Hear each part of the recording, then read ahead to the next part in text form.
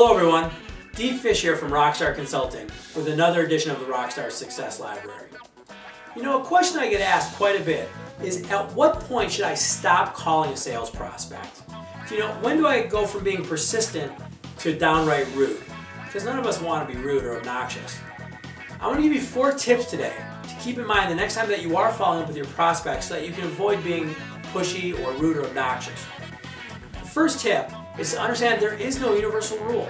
There's not this magic number of times that you should follow up with a sales prospect. You know, it's not 5 calls or 7 calls or 23. It's going to vary depending on the prospect. So you have to go a bit with your gut. I mean, if you got a good feeling about somebody, keep calling. If you don't have a very good feeling, you know, maybe you're going to call a few less times. The second tip that I have for you is to realize that you're only being pushy if someone tells you no and then you keep calling. You know, if somebody does talk to you and they say, hey, we're not interested right now, we don't have a need for your product or service, and if you keep calling them after they say that, that's obnoxious, that's pushy, don't do that. But until they say that, keep calling. In fact, step number 3 is keep calling until you get a yes or a no. A lot of times, we want to stop calling when we get a kind of a wishy-washy response. Well, understand that they're kind of being rude if they're not giving you a yes or a no. Or even worse, they're being rude if they don't even call you back. So don't worry about continuing to follow up with them until you get to that yes or that no.